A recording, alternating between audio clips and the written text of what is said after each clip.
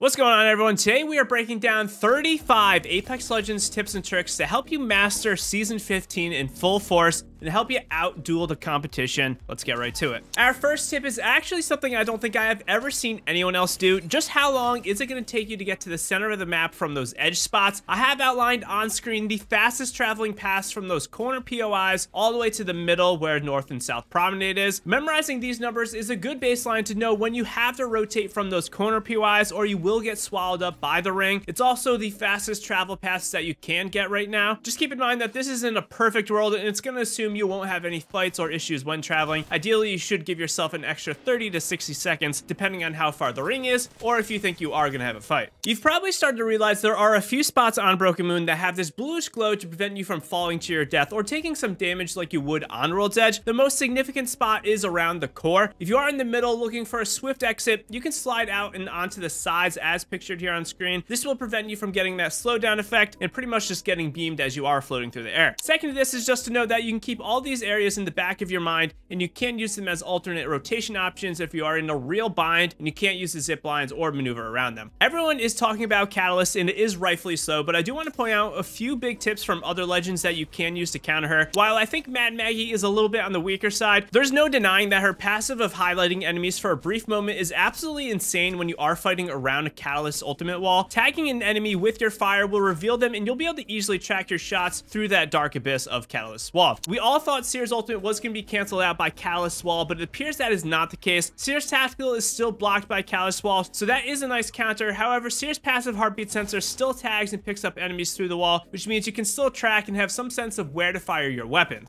Another real nice counter to Catalyst's wall is going to be Crypto. You can send Crypto's drone through Catalyst's wall or just above it and you'll be able to get continuous scans on enemies on the other side, which means free shots while they are tagged. A quick tip for her passive in the spikes: for one, shooting around the spikes and on the ground does nothing to destroy it. The only way to break through this is by shooting down the orb that sits in the middle and floats slightly above the ground. This makes quick work of these traps and it's going to help remove the slight audio pulse that does linger around. I definitely recommend removing the spikes as fast as you can so you can hear footsteps audio and it isn't getting masked. For whatever reason, Catalyst's audio with her abilities really does mess up the game quite a bit, so getting rid of these abilities is definitely going to help you. The second tip for Catalyst is that she can actually sling the spikes very similar to how players would vert nade. This is a great tip to help get enemies peeking on height to back up or slow them down and get a little damage while you push up or follow up with an actual vert nade. It's happened a few times for me, but a huge PSA and tip to look out for is to watch out when you are fighting around an enemy Catalyst reinforced doors. Catalyst and her squad can still open those block doors, and it makes for a real easy counterplay when they do see you back off of the door because you don't want to waste that extra time to kick the door down. Now more than ever, it is vital to always have a grenade so you can quickly break the doors down and breach in. If you are new to Apex Legends, there has never been a better time than right now to learn the zipline super jump and now the zip rail jump. Broken Moon has an insane amount of zip lines and zip rails that makes having this technique in the back of your pocket absolutely vital. The main benefit of this is that you will get a substantial amount more height when you are jumping off of the zip. It's performed by attaching to a zip line or rail and then instantly double tapping jump as fast as you can. Doing this successfully will launch you up. I again stress the importance of this because there are so many spots where you can use this jump to quickly get to roofs of buildings or other ledges without having to do the climbing animation. Landing on Broken Moon is still being developed, but I can already tell you the hot drop spot is absolutely terraformer. The top of this POI really does have a solid amount of loot and it's kind of split up between 3 or 4 sides, a top middle level and a bottom middle level. You'll want to land here if you do want a nice chance at dropping a 20 bomb. The backup spot for me seems to be the core, cultivation, and Atmos station, but this seems more so depending on the dropship path. Looting on Broken Moon is actually pretty great compared to what we have seen in the past from other maps, but some POIs can still be slightly sparse. One thing that you do need to know is that the center of most of these POIs on Broken Moon have a ton of loot and some of it is even high tier. I do have a few spots to recommend for you though. For starters, the back of Production Yard is absolutely wild. Not only does a beacon spawn here a lot of the time, meaning you can get instant ring information, the amount of floor loot is absurd and it does have a few pills as well. I'm also very fond of the 2 small buildings and 1 large building on the north side of the core. Most people are going to the center or to the 2 large side buildings on the southeast and not flying over this central core area. The third I do want to recommend is all of the bottom levels of Terraformer. Not only is the center of this area incredibly hot, meaning easy access to kills, the lower platforms seem to be fairly reliable spot to get a fine amount of loot and get a quick third party in there. And the fourth and final spot to check out is going to be the buildings around cultivation. These buildings are pretty large and you'll have 4 different building options locations to land at, which means a pretty good chance at separating yourself from enemies and getting some great loot in there.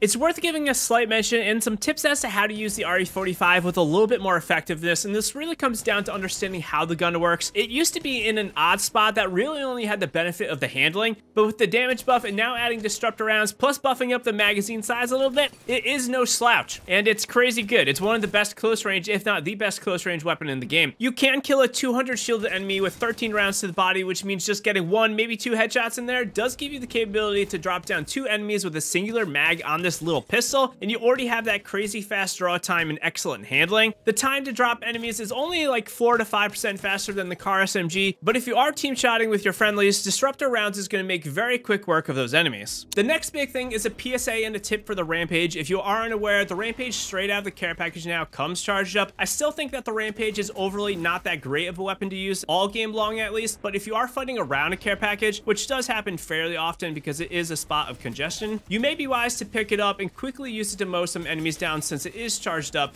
and ready to go. A second thing to this, and one thing that you may not have realized, is that both the Rampage and now the Sentinel actually function slightly different with their charge up features. The Rampage will never lose a charge unless you are actively firing it, which is great to extend its use and not waste its power. As for the Sentinel, it might just be a placebo effect, but it seems that the charge up from the Sentinel loses its charge a little bit slower right after you do charge it up, which will be a little bit more friendly when you are opening a fight as you charge it up a little bit earlier and you don't need to worry about it going down pretty quickly. And both of these guns will now let you charge up before their current charge is out, which is also nice if you are about empty and you don't want to wait for the charge to go away, or you don't want to just shoot rounds to have that charge go away. We still have a lot more to talk about, but if you are enjoying the video, do me a huge favor and hit that like button. Also, consider subscribing for more content that we do have in the way, and you can hop into my community Discord. You can find others to play with in there, chat with myself and the community. I do want to suggest a couple spots that are highly fortifiable for you ranked grinders out there. The first is going to be cultivation, and in general, the donut type buildings that are on Broken Moon. I'll go one step further to say that specifically the large building in the center of this POI is very good. There is a very limited access to the underneath central area, as there's only 2 doors to get access to this middle from the inside. All the smaller buildings around are also pretty good, but they're not quite as high, and the center is not quite as fortifiable. The main reason these buildings are so good though is that you can stand on the sloped part and absolutely get crazy head peaks on those that are around you and under you. The second spot is the majority of the zip rail stations. These stations are already perched with a vantage point over a lot of the surrounding low grounds, and many of these have protection from the back due to where they are positioned next to the mountains and other terrain. If we look inside the buildings, and specifically on the bottom floor, it's extremely good. There's only a couple doors to get access on the ground floor, and there is the back stairway, which allows for great visuals while also having a complete safe spot. The upper floor has 4 doors, and this can be a problem, and the best thing you can do is to try to keep enemies away from the building completely by utilizing some head glitching from the balcony, but if needed, trapping up those doors with a defensive legend like Catalyst or Caustic's Gas is also going to be pretty great. Since I did mention having a defensive legend, it is worth taking a brief second to mention some really optimal team compositions for this new map and season. If you are less confident in your killing capabilities, something like Valkyrie, Watson, or Caustic and Newcastle is really great at having some fortification, some support, and some rotation power. A more killing friendly squad is going to be Seer, Catalyst, and Horizon, as you do have support-esque type capabilities, recon to track and kill players, and then you do have Horizon, who can help in some rotational aspects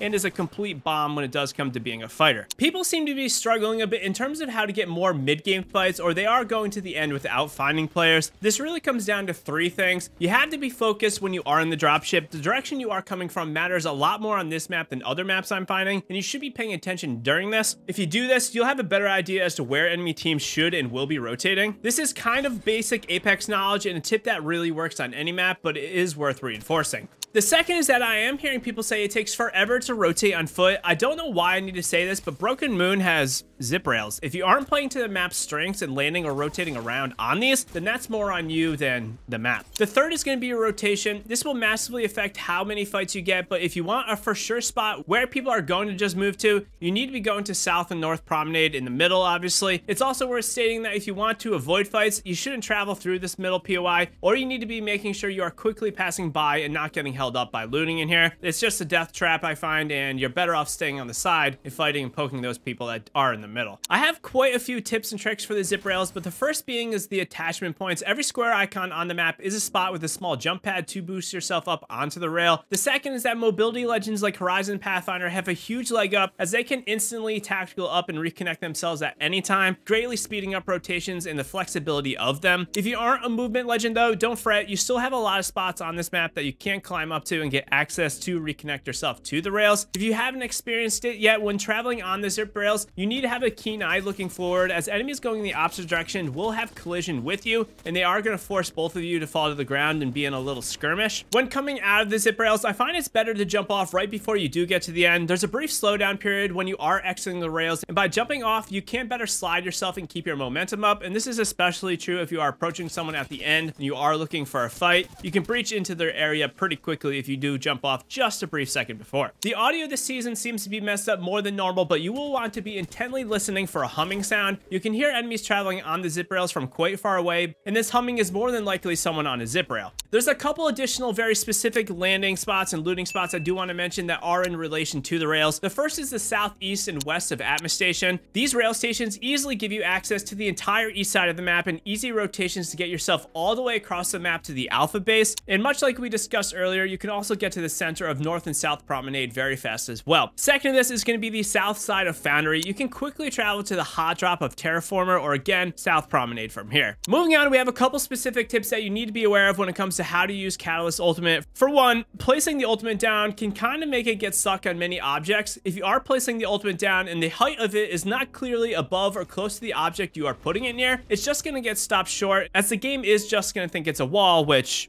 it is. You can use this to your advantage though by intentionally stopping the ultimate short or placing it more strategically at an angle so you are missing said wall. But the kicker and the real tip is that the wall actually has some climbing type properties. If you pay close attention like I am here on screen, you can see the light bluish path is actually hinting to me that it's going to be able to climb up the jagged edge of the wall, and thus it's going to go up the wall and continue going forward on the flat surface. A second tip to the ultimate is that it's pretty clear that the wall has some visibility to create cover when crossing open areas, but I find it's almost better suited when you can completely close off alleys in buildings or canyons in more narrow outside locations. This almost provides you with a complete reset opportunity, as it's very bad for enemies just to blindly walk through the wall. It's worth stating that the biggest counter to Catalyst Ultimate, beyond what we spoke on earlier with the other legends, is that Catalyst herself, both enemy and friendly, don't get affected much, really at all, by friendly or enemy walls. A quick and simple PSA for you is that if you are coming back to Apex for the first time, or you are looking to unlock another legend, you can try them out in the firing range for the first time ever before you unlock them, which is pretty cool. The Massive has returned to the floor for Season 15, but I find that the Stiff is in a real weird spot right now. It's good, but I think SMGs and the meta we are in as a whole, it's conducive to leaving the Massive behind. Your damage potential from crafting something like a Peacekeeper, at least in the first split, is much higher, mainly due to the fact that the horizontal spread of the Massive's outside 2 pellets means you are going to very often cap your damage at 66 or so, and at this point, using the EVA 8 makes a ton more sense. With this, let's briefly talk about the weapons that you should be using. Shotguns, like I said, as a whole are okay, but SMGs are definitely going to be supreme. The Car SMG is still king, but the additional bullet getting added to the R9 also increases its total damage output. The Volt had a nerf, but in reality, it feels really similar to what it was. It just has a little bit less range, which is supposed to stop players from using it like an assault rifle. Ultimately, don't be afraid to run a double spray combo like the R400 combo. I said it at the start of Season 14 when we had buffs to the 30-30 and the return to the G7 and the Skull Piercer coming back, but now we also have the triple take getting buffed and the Anvil receiver being back. We have definitely accelerated the fact that we are a little bit more in a long range meta. Not to mention, Broken Moon seems very friendly to these weapons as well. One big tip is to not sleep on the double tap to G7. There's very little recoil to this thing in this mode, and you can really decimate enemies, especially if you're getting double heady in there. In order to better understand Broken Moon, you need to know that there's an overarching massive theme to the map. If it looks like you can go there, you probably can. There's very few real out of bounds spots on this map, so be creative with your use of all these rooftops, ledges, and high ground areas to better make plays and just prevent people from making plays on you. Be sure to check out my brand new guide on Apex Legends right here so you can better understand how to get those wins. Hit that like button if you enjoyed, subscribe for more, and I will see you in the next one.